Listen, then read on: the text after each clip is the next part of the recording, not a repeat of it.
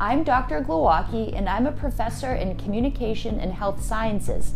I'm coming to you from our Goldstein simulation labs here on campus. You'll notice that the lab is currently designed to resemble a hospital room, and this is because we provide students with the opportunity to practice their communication skills in a medical setting. Communication is a vital part of healthcare, and there's no better way to gain communication practice and to improve our skills than to do it live and in person.